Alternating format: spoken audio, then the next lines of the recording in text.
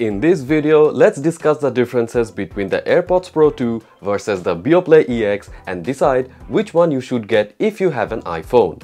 Both fall under the premium earbud category, but the Beoplay EX is more expensive. And for that money, both the earbuds comes with almost the same accessories.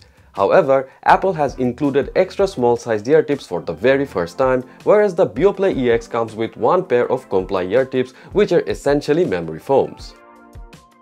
Both the cases are very small and you definitely will not face any problems carrying them around in your pockets. However, the AirPods Pro 2's case remains one of the slimmest in the market. But their white glossy surface makes them get very dirty very easily, and they are also vulnerable to scratches and minor fingerprints.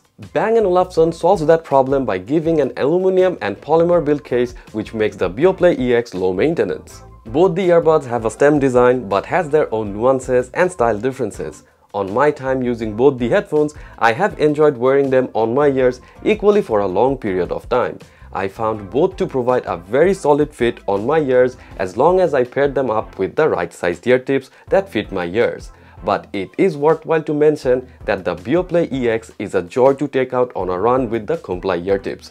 They can get a little bit warm after a lengthy period of time, but for short wear time such as when you're on the gym, they are perfectly fine. The memory foams in the Comply ear tips helps to give a more secure fit on your ears than the AirPods Pro 2. But everyone's ears are a little bit different, so it's always best to try them out before you're buying them.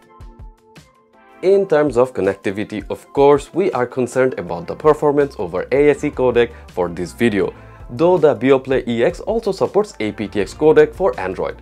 And on my tests, I found that the latency on the AirPods Pro 2 are much better than on the EX.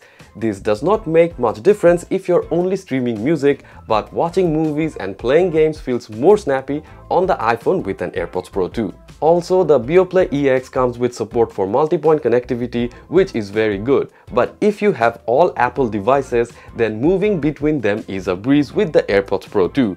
You just have to connect them once on one iOS device, and then all other iOS devices under the same Apple ID will automatically get connected. So switching from, say, having a Zoom call on your MacBook to taking a call on your iPhone and then going over to your iPad for some YouTube streaming is all very seamless. Unfortunately, this level of convenience cannot be matched by B&O or by any other manufacturer for that matter. Also, in terms of battery life, you will see a much better performance on the AirPods Pro 2 in every category than the Beoplay EX. The Beoplay EX offers very good touch controls. You can control a lot of things like playback commands and calls without ever needing to take your phone out. They also have an user-friendly companion app that lets you push updates and fine-tune a few settings, which is great. The AirPods Pro 2 have similar commands, but instead of being all touch controls, they also have a pin gesture to change tracks and slide gesture to change volume, which feels more intuitive and natural than just tap. Also, the AirPods Pro 2 finally gets their own page on iPhone settings section. From here, you can make a lot of customizations and also get some useful data. And when it comes to noise cancellation, Bang & Olufsen has adaptive noise cancellation as an option. However, in this mode, the Beoplay EX are a little bit slow to realize when the NC settings should be high, like when I am outside or in a train maybe. So you will get some lackluster performance from them if you are on this mode. However, the AirPods Pro 2 seems to be always on the right gear in these situations. But with the new updates on firmware 5.5.8 version, you get an option to turn off the adaptive noise cancellation on the Beoplay EX. This allows you to switch to good old-fashioned active noise cancellation with the ability to control the levels, which is something I wish Apple also had, as it gives the user more control. Though none of them can match the strength of noise cancellation from the likes of Sony or Bose, they do equally well to at least dampen, if not totally cancel, the major low-range frequencies, like the noise of tires on a road while inside a bus. Only difference is that with the Beoplay EX, I felt that the pressure created by ANC a bit sooner than I did with the AirPods Pro 2. But for me, the real game changer is Apple's transparency mode. This technology of Apple is right now miles ahead of the competition in my opinion. The feedback you get on the AirPods Pro 2 from their surrounding environment is very natural. nothing is over amplified. It's almost as if I'm not wearing anything on my ears. And on top of that, there is a feature called Conversation Boost, which can enhance the capabilities of AirPods Pro 2 to even work like a hearing aid to some degree.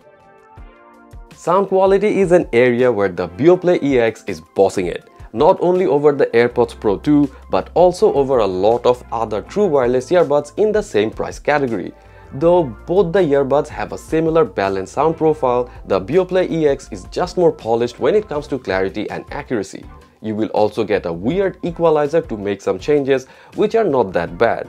Plus, they have a bigger driver which B&O tuned as good as it gets for now, so you will also get more fidelity, more volume and a deeper and tighter bass than the AirPods Pro 2.